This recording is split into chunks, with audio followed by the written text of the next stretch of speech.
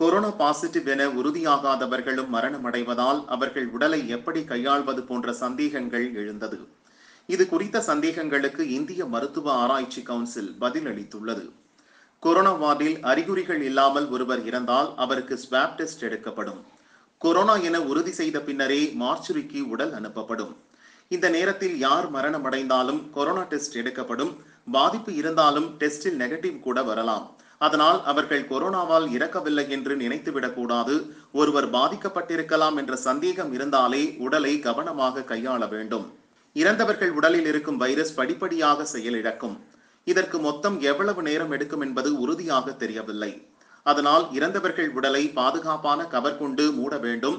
உடல் கூராய்வு செய்வதும் கூட பாதுகாப்பானது இல்லை.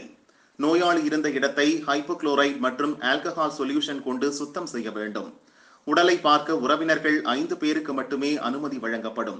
1 மீட்டர் தூரத்திலிருந்து மட்டுமே அவர்கள் பார்க்கலாம்.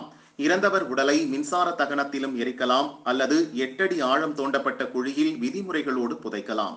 ஹாஸ்பிட்டல் அருகில் எந்த வசதி இருக்கிறதோ அதற்கு முக்கியத்துவம் கொடுக்க வேண்டும்.